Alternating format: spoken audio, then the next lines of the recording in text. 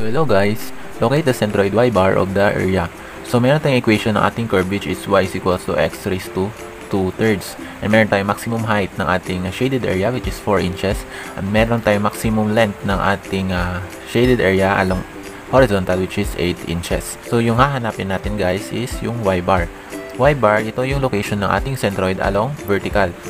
Okay? So, yung centroid kasi, it is composed of x and y. So, dito sa condition ng ating problem, hanapin lang natin yung y bar or yung y coordinate ng ating centroid. So, first of all, kailangan muna natin mag-draw ng vertical differential strip. Okay, so ito na yung ating differential element which is vertical, and nilagay ko na rin yung centroid ng ating differential element which is itong sa gitna. Yan yung centroid ng ating differential element. Okay, so ito, yung thickness ng ating differential element is dx. Okay, so d sub x yung ating differential element, and then yung full height ng ating differential element is lalagyan nating y. Okay, so from here up to this portion, y yung ating height. Okay, so centroid sa differential element along y-axis is in the middle, right? So, kung in the middle siya, meaning, i-divide natin sa 2 yung ating full height. So, ito na, nilabelan ko na. So, yung coordinate ng ating centroid sa differential element natin is we have x and y over 2. So, yung formula para malaman yung y bar ng ating centroid is simply, we have equation, y bar is equals to integral of y curly dA over integral of dA. So, kailangan na natin i-identify yung mga variable. So, yung y bar or yung y curly, it is location ng ating centroid sa differential element. So, y curly meaning with respect to y. So, yung y curly natin is y over 2. Again, yung y curly, ito yung location ng ating centroid sa differential element. Magkaiba yung centroid ng ating shaded area sa differential element. Okay? And then, we have dA. So, yung dA natin is itong differential element. So, what is the area of our differential element? So, since naka-rectangular form siya, so we need to multiply length times its width. So, yung length natin, full length ng ating differential element is y. Hindi y over 2 ha. Yung y over 2, yan yung location ng centroid sa differential element. Pero yung tinatanong ko is yung full length. So, it is y. Okay? And then yung thickness o yung width is dx. Meaning, y dx. Then, we have y. Ito yung equation ng ating curve, which is x raised to 2/3. So, after that, kailangan na nating i-substitute sa ating formula. So, y bar is equals to integral of y over 2, which is yung y curly, and yung dA is y dx over y dx. So, okay.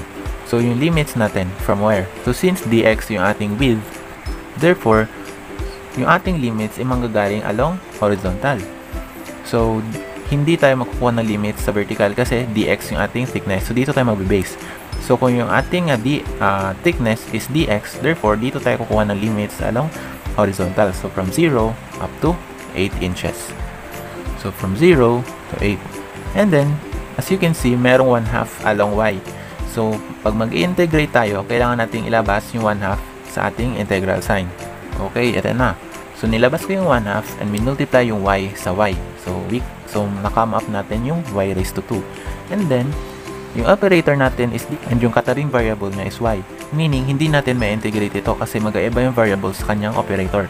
But meron tayong equation ng curve. So, magagamit natin yan. So, yung y, papalitan natin ng x raised to 2/3. So, ito na siya guys. So, yung y, pinalitan ko lang ng x raised to 2/3. Then, may squared. Dito, ito. So, then, simplify natin to. So, ito na siya.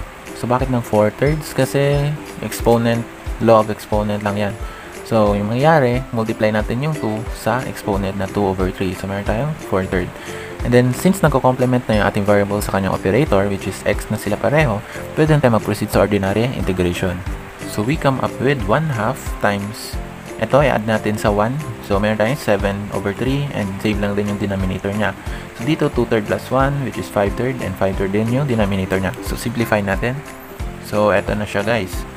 So, kung mapapansin nyo, so, eto na siya guys. So, dito, nireciprocal ko yung 7/3 para mapunta siya dito sa ating taas. So, dito, sinimplify ko lang to. Minove ko siya dito para maging 3/7. Multiply natin sa 1/2 and x raised to 7/3. Meanwhile, dito naman sa baba, ninilipat ko to dito. So, we have 3/5. X raised to 5/3. Okay? So, then, dito, pwede natin to mas-simplify. Remember na kapag x squared over x yung nangyayari, x yung sagot. Kasi dito sa division, nagsasubtract tayo ng exponent. Okay? Kaya 1 yung natira. So dito, isa-subtract din natin yung exponent ng ating a minus 5/3. So yung matitira, x raised to 2/3 sa numerator. At dito sa numerator, equals 1 na siya. So nawala na siya.